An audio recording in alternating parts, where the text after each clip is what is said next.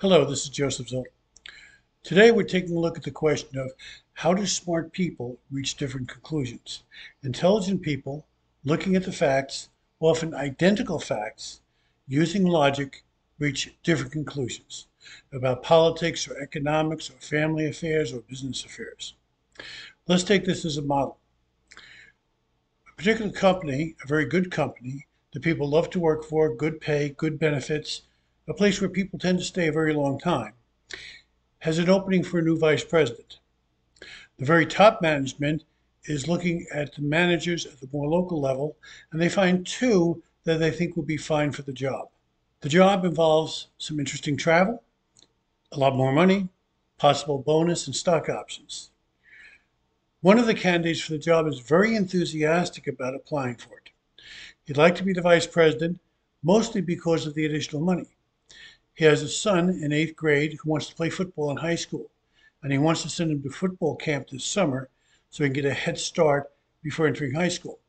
His daughter in seventh grade is an avid tennis player, and he would like to send her to tennis camp for the next couple of years before she enters high school so she has a head start on making the tennis team.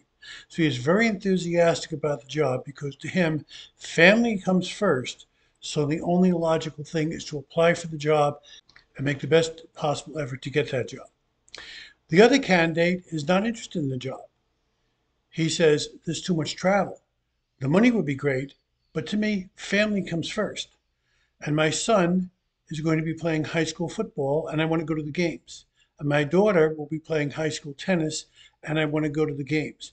And being there for those important moments for them as their father is the most important thing for me. For both of these candidates, one who is interested in the job and one who absolutely is not interested in the job, the priority is the family. The point of view they establish from that priority is a little different. The family is important, but what is most important to one is having the money to help the children develop to the best of their ability. To the other, the important thing is for dad to be there cheering them on and helping them function to the best of their ability because dad is on their side. So different points of view, different perspectives with the same facts can logically lead to different conclusions. That's how it happens. If you like today's video, please be sure to give us a like, subscribe, and be sure to hit the notifications bell so you're notified of the new videos we'll have coming up. Also, we have some books for sale, and there is a link down below in the description to take you to the Amazon page. Thank you for joining me today.